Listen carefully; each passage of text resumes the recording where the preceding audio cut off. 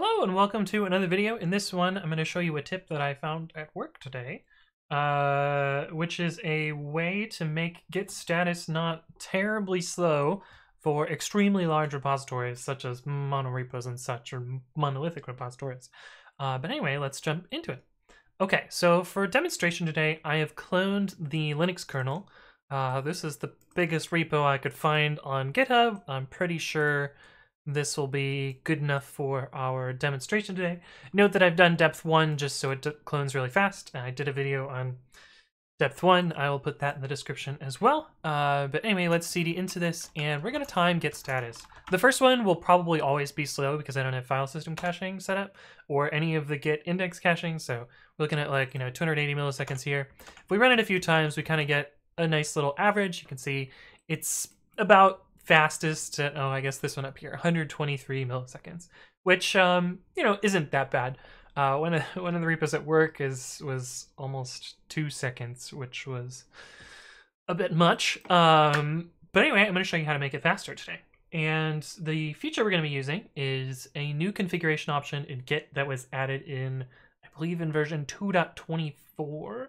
If I remember correctly, but I'll show you more about that feature in a second. But we are just going to do git config feature.manyfiles1. And I don't know whether the casing is sensitive here. I think Git is insensitive with its casing, but this is how it's documented. So I would follow this if you're doing that. And after this, you need to run git status at least one more time, and that'll trigger this feature from doing its stuff the first time. So if we do this once, you'll see that this one is slightly slower, but then after that, it is much faster, almost 2 or 3 times, I guess 2 times as fast. This was 123 up here, yeah, 123, and now we're looking at 60 milliseconds. On the repository at work, it was 4 times faster. So your mileage may vary here, but this feature.manyfiles can make it go much faster, and you can include this directly in your git config if you want to. So I didn't do global there, but if you did -- global, this little bit of code here, this little bit of configuration would end up in your git configuration file. Now you might ask, what does this feature.manyfiles do? Do I want to enable this everywhere? And so I can show you that by doing man git config. And if we search in here for many files, we actually get 2 hits here. Let me scroll that into view. The feature.manyfiles enables config options that optimize for repositories with many files. I don't have to read this for you.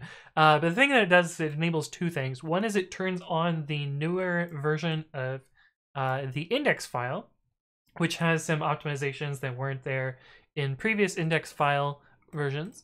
The other thing is it turns on untracked cache to true. This is a cache for files that are in your working directory that are untracked. Oh, sorry, I said uncached. I meant untracked. Basically, it will cache whether a file has been touched or not, even if it's untracked. That way it doesn't have to recheck a particular file. Now, this one is safe to add everywhere, as far as I can tell. This option is only safe if your machine implements mtime properly, and this should be true on basically any machine, although I believe NFS is one of the ones where mtime either isn't respected or it's respected after some amount of time. So, this is not always what you want on some places, but for the most part, core.untracked cache is a safe option. And this feature, feature.manyfiles, is just a shortcut to enable both of those features at the same time. This is kind of a nice little shortcut that get added to that. And just to show you that it doesn't make other repositories slower, here's precommit. If I do time git status, of course the first one is going to be slower. We're looking at 4 milliseconds. Of course, we can't really see better resolution as to how many milliseconds or microseconds this is doing. But if we do git config feature.manyfiles1 and we do git status, you can see that it's still about that same 3 milliseconds here. So for repositories with small number of files, it's not going to make any difference, which is good. You wouldn't want those to be suddenly way slower. But anyway, that's feature.manyfiles. Hopefully you find this useful. If you happen to work in really large repositories at work, maybe this can be beneficial. Maybe you can save yourself a bunch of development time as well. But anyway, hopefully this is helpful. If there are additional things you would like me to explain, leave a comment below or reach out to me on the various platforms. But thank you all for watching, and I will see you in the next one.